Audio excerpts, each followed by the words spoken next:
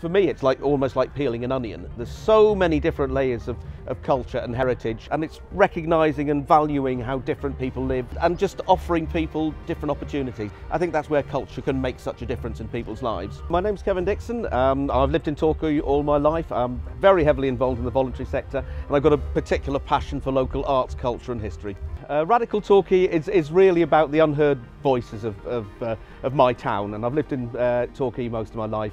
So it's everything from the people we've forgotten. So it's the demonstrators, the rioters, the suffragettes, the poll tax protesters, and it's everybody that just kind of said, I don't like what's going on in this town and I want to change it. And sometimes they're right and sometimes they're wrong, but I think their voices need to be heard. Well, I mean, I grew up in Torquay, and I never used to particularly enjoy going to school.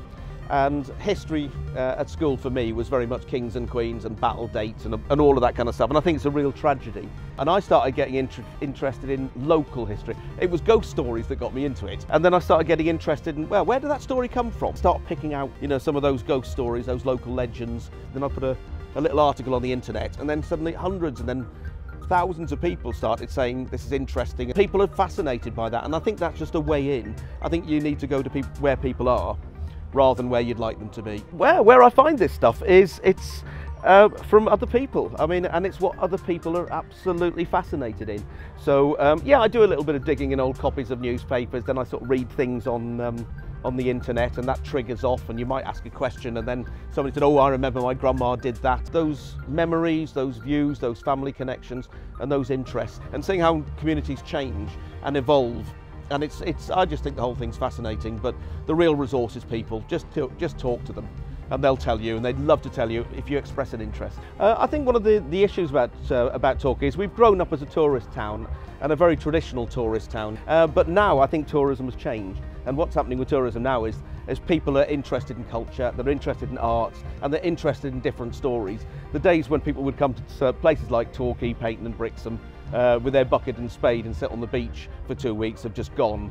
But what people are really fascinated in is history, it's culture, and it's what an area can actually offer. The things that people wouldn't, I think, associate with what was seen as being a calm Torquay would be the sort of bread riots, you know, back in the 1840s that were quite vicious, and how they had to bring the army in to suppress people.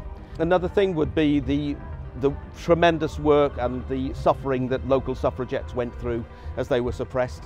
And the organiser of the suffragettes went in Torquay and Payton, went to prison for 6 times, lost all her teeth as she was force-fed, she had a beautiful singing voice, never sang again. And the other thing, I was vaguely part of this, was the anti-poll tax movement in 1990, how a very quiet, peaceful town suddenly seemed to erupt in anger about what they saw as a perceived injustice.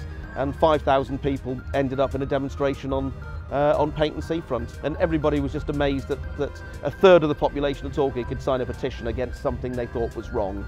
And we don't know what the next bit of Radical Torquay is going to be, but I can guarantee it's out there and it's waiting.